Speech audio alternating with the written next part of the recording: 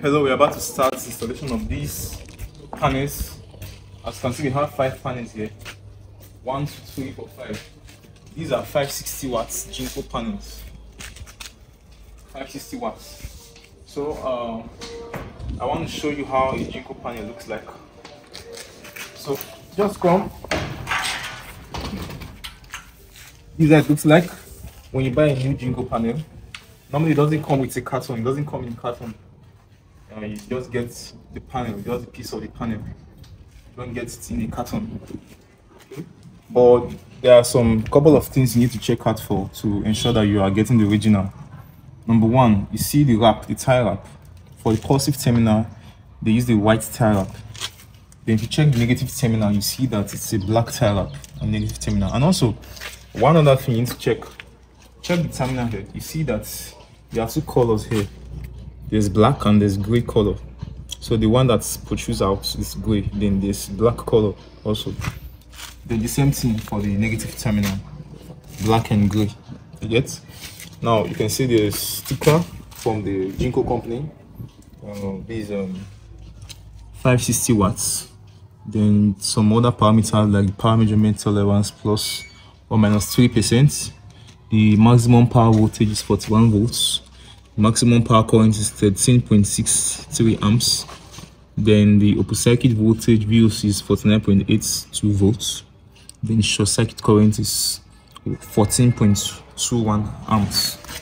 Now you see Jinko written requested on the terminals and everything. So there's a barcode here. I tried to scan the barcode earlier, but it didn't take me to any website, so I don't know how to get about that. So that's for that. Then again, we're also going to measure the open circuit voltage of these panels. Let's see what we are getting from the panels.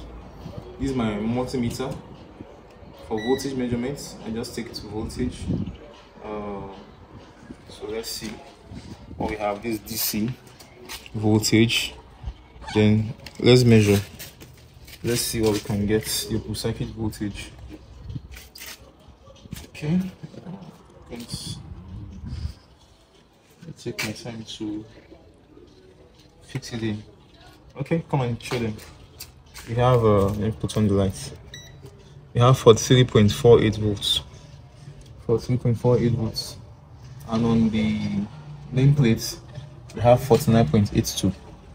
So it's still not far away because at this point the sun is yet to come out in full blast. So it's still okay, it's still very close. So when we are done, I'll also give more updates on how it's performing and to let you know how well it charges the batteries inside, because we have a 5 kilowatts lithium battery inside and also a 4 kV hybrid inverter. So I'm still going to give more updates on how it's performing. Thank you very much. Please stay tuned for more updates from me. Thank you. Please make sure you subscribe to my channel for more product review like this. See you again. Bye.